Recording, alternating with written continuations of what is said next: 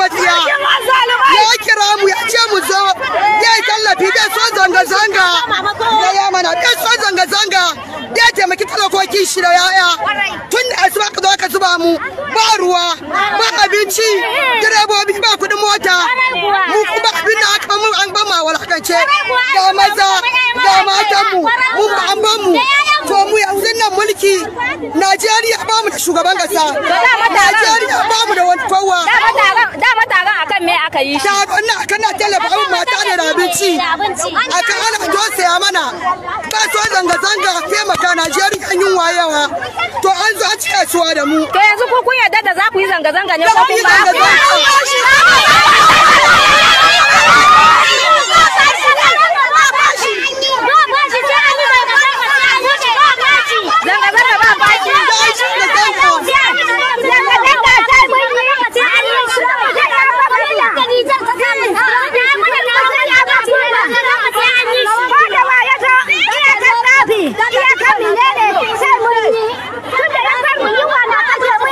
Sometimes I wonder how some people actually think and react to certain things that happens within their vicinity. Now, we all know that there's hunger in this country and everybody is striving hard to survive. Definitely, we all are passing through it. Even if you are rich, you are poor, definitely you will have one way or the other, which this will definitely pinch you in the flesh. So now this woman now saying all these things. Now let me just summarize what she was saying in Hausa. Now she was saying that they paid her. We don't know how true it is because it has not been verified. If truly she was really paid to come and cause havoc in Abuja. Yeah, she came from her own state and they brought them rather, because it's not only her. You can see from the video that there are different people that they brought there. And this woman, she speaks Hausa, you know, Hausa language.